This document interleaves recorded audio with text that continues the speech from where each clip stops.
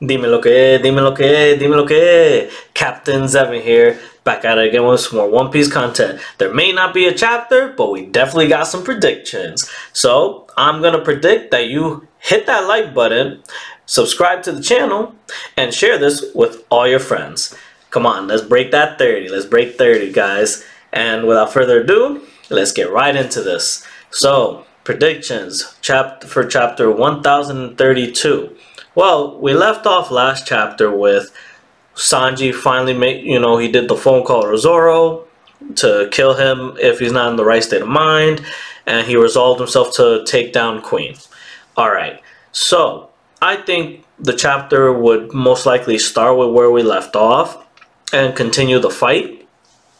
So I'm hoping that we get a full chapter dedicated to this fight. I would love to see 1 or 2 chapters dedicated to this fight, possibly 3, because now we're getting into Sanji, Zoro, Luffy fight. So I kind of want Sanji and Zoro to have like 3 chapters dedicated to their fight, and then Luffy another 3 to 5 chapters. Maybe that seems like a lot, but I just feel that, or maybe 2, 2, and 3, or 2, 2, and 4. But, I want to see my guys fight. Come on. Like, they're going all out, and these are going to be their toughest fights ever. So, I want to get that fleshed out. Now, the anime's been doing a great job with fleshing things out. I mean, did you guys peep that King versus Zoro? That was some gas right there. But, right now, predicting that Sanji and Queen are about to bust out some new moves. I'm pretty sure that, I don't even know what to expect with Queen anymore after the freaking snake attack. Oh my goodness, I never laughed so hard. Like, that was the funniest thing I've ever seen. So I'm expecting another funny moment with Queen, and I'm curious to see just how he would play that. And then with Sanji, it's curious because he disappeared. And Queen was like, where'd he go? Is that more tech? And Sanji said, well, come on, stop stoking the fire. Like, I am already burning hot. And just kicks him from the front. So there's a theory that now he has the Raid Suit abilities naturally. I think that'd be an interesting concept.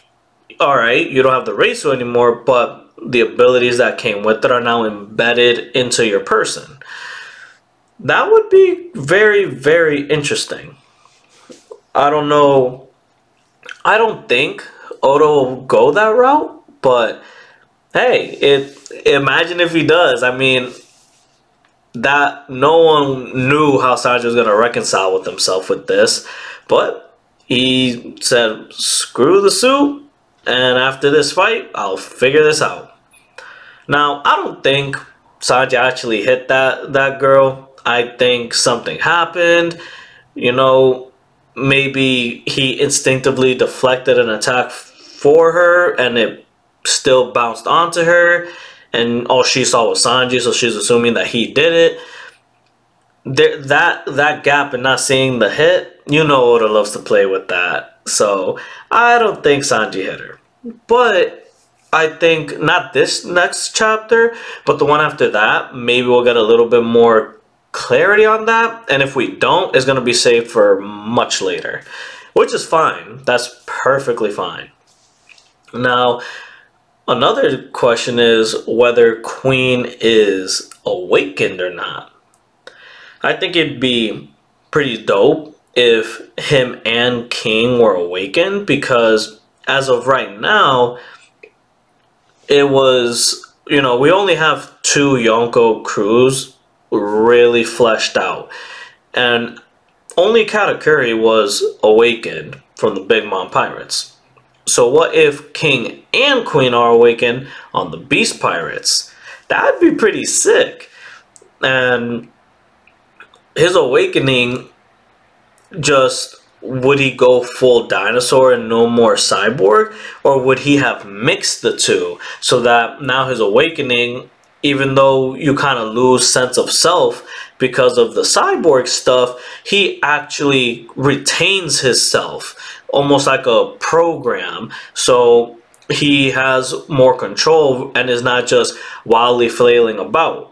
Or what if he just straight up has full control on his awakening and he just controls that power? Now, I'm pretty sure that an awakened Zoan has a similar trait to the Sulong form where it just drains a crap ton of energy. So they probably can't stay in that form for extended period of times.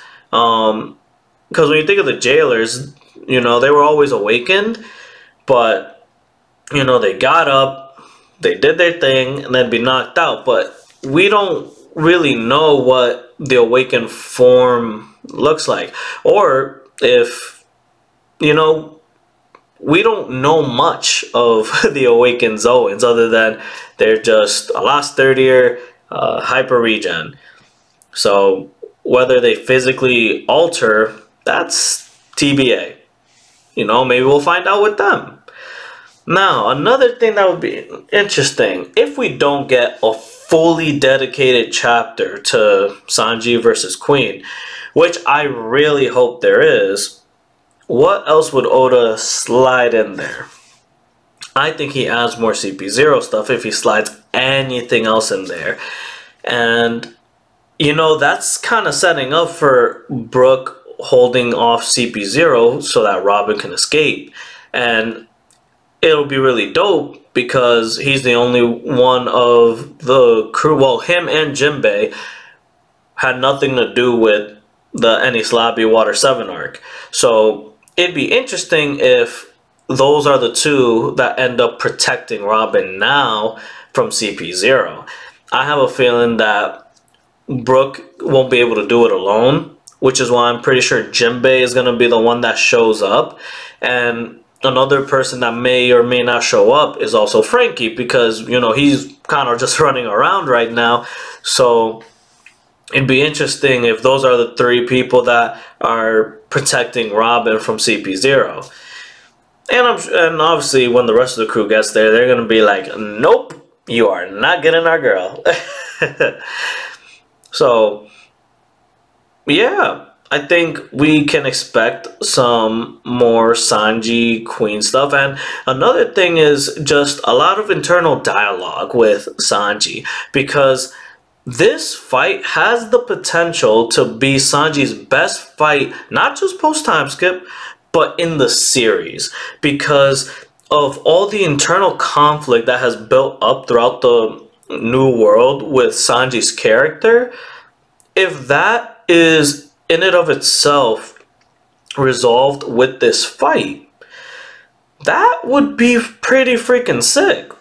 Because, you know, out of all the Straw Hats, he's the one that has so much internal conflict, because Usopp's has been already resolved back, you know, back in the Enies Lobby Water 7 arc. Like, all of his internal conflicts, you know, the majority has been taken care of there. Then you look at Franky and the little internal conflict he had when they met him at Choppers. You look at Nami's and everything with Arlong Park. Look at Robin's with, you know, the world government chasing her. Like, everyone's internal conflicts have been resolved. But Sanji's didn't even really start until we find out on Zou, oh, he's actually a real prince. And we just never got real closure from that. So it's crazy that in Wano we may be getting that closure.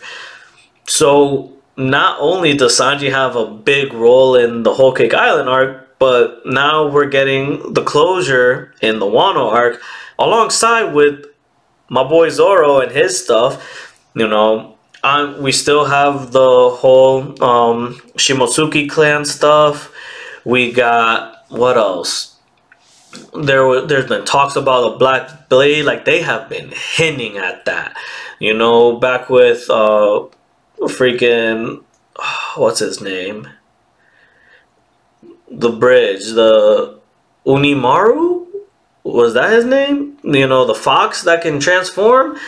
You know, he mentions the Black Blade, and then Tenguyama mentions the Black Blade stuff, and you know, Zoro's not dumb. He is, but you know, when it comes to his swordsmanship and all that stuff, he takes pays very close attention to that. So you know he's thinking about that. So that's, you know, but that's for future chapters. I don't think we'll get anything more with the Zoro King fight in the next chapter. It'll probably be the one after or 2 chapters later. That's what I'm gonna guess. So, yeah. Sadly, no chapter this week, but hopefully this helps fill the void in some way. You can help fill the void in my way by hitting that like button. Support your boy. And until then, I will see you next time. Captain Zevin, out.